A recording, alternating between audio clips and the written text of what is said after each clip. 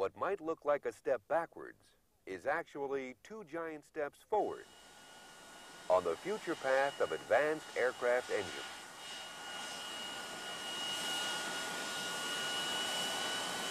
Since 1941, the Lewis Research Center has developed an international reputation for its research on jet propulsion systems. However, in 1977, the researchers at Lewis began to take a new look at the propeller. Their challenge was to combine the efficiency of the propeller with the power of the turbine engine. What has evolved is ATP, the Advanced Turboprop Project. Keith Sievers, manager of the NASA Advanced Turboprop Project office at the Lewis Research Center. Back after World War II, jets were the coming thing. Propellers were very efficient in those days, but they couldn't go fast, they couldn't go to high altitudes. And quite frankly, they were not jazzy like jet engines, which gave way then to turbofan engines and high bypass ratio engines. And when fuel was cheap, people didn't worry much about it. 10 cents a gallon, as long as they get speed, high altitude capability, which the air transport system required. Propellers just kind of withered on the vine for 20 or 30 years. The Arab oil embargo of the early 70s not only hit American consumers at the corner gas station, but was also reflected at the airline ticket counter due to the soaring price of jet fuel. In 1973, the price of a gallon of jet fuel was 12 cents and represented 1/4 of the direct operating cost of the jet. By 1979, the price had risen to 63 cents a gallon and represented half of the direct operating cost. In 1981, the cost of jet fuel was over $1.08 a gallon. With the rising fuel prices, a fuel-efficient propeller engine again became the object of an aeronautical propulsion research effort. The researchers' objectives were to develop a power plant that would be fuel efficient, do 0.8 Mach, cruise at 35,000 feet, operate at a reduced noise level.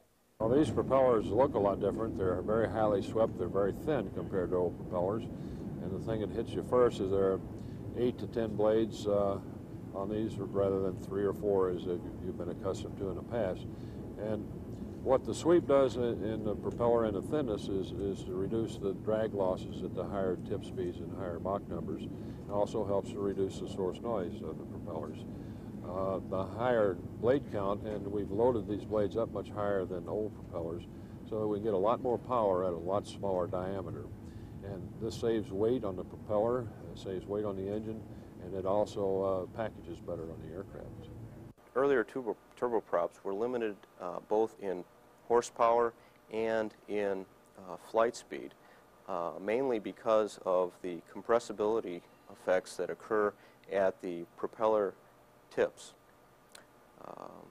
With the recent advances in computer design technology, we are now able to optimize the blade shape to minimize the compressibility effects occurring at the blade tips, allowing the planes to fly faster, up to 600 miles an hour, and at higher altitudes, up to 35,000 feet. As you approach the speed of sound, you run into a problem where the apparent pressure that you're trying to push through suddenly takes a quantum leap. And because the blades are very large in diameter, up to 13 feet in diameter, the tip speed is upwards of 800 feet per second, which is just under Mach 1, or the speed of sound. As you try to push through that Mach 1 range, you run into this compressibility factor. It's almost like running into a brick wall with the blade.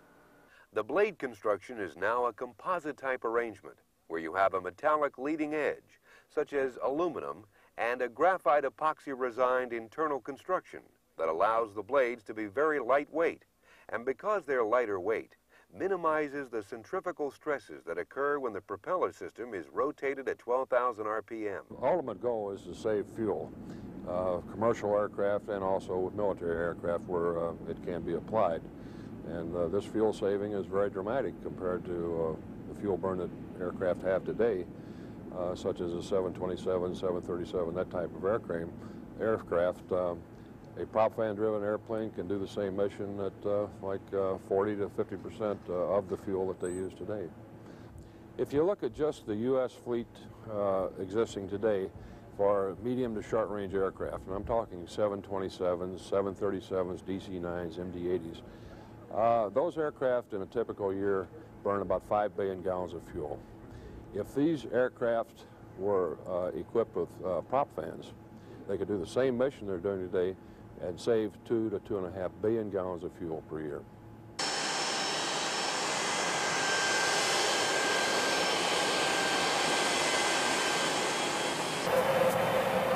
Propeller-driven airplanes have traditionally been noisy. Advanced turboprop researchers are tackling the problem of trying to build a turboprop to rival the relative quiet and smoothness of the jet. Well, we've had to look at the entire aircraft as a system. We didn't look just at sticking a new widget called a prop fan on them. We had to look at what did it do to the rest of the aircraft. And particularly we're concerned about passenger comfort. It doesn't matter how much fuel we save if the people don't like it or they're uncomfortable, sound, vibration, then they're not going to ride them, so it won't matter. So part of our project goal is to make sure that the people have the same comfort that they're used to on today's wide-body aircraft. In addition, we're concerned about community noise. These things are loud, and we have to provide the technology so that they can live within the existing FAR 36 Stage 3 regulations, which are laws that we have to abide by around airports and communities.